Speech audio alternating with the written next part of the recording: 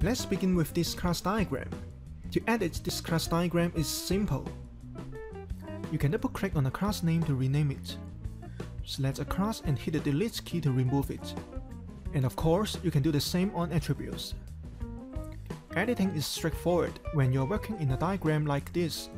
You're clear about the consequences of changes because everything is in this diagram. But if the model elements exist in multiple diagrams or in relationship with other elements, the change you made may affect the other parts of your model. The consequence of changes may not be so clear. Here is an example.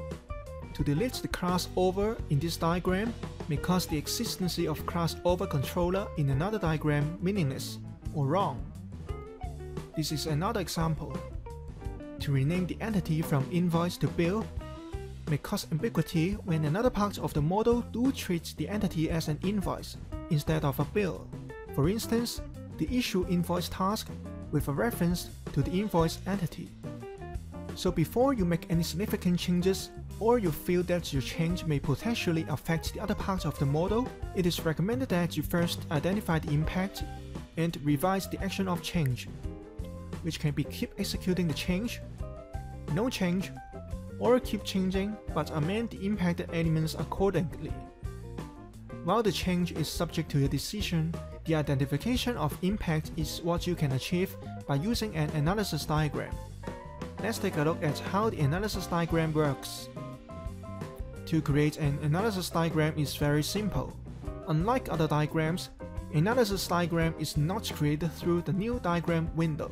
Instead, right-click on the shape or the model elements that you want to make change, and select Related Elements and then Analysis from the pop-up menu.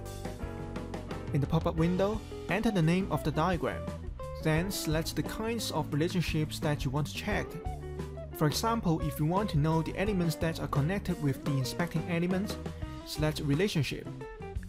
If you want to know the elements that are referencing or be referenced by the inspected element, select Reference. Click OK. An analysis diagram is formed.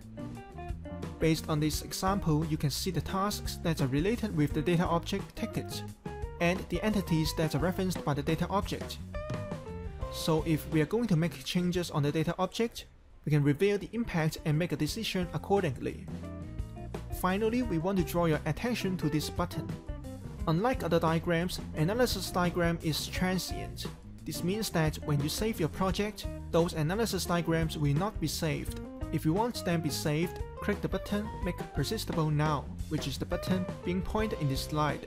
Once you've done this, the diagram will be saved into the project the next time you perform project saving. This is the end of this video. Thank you for watching.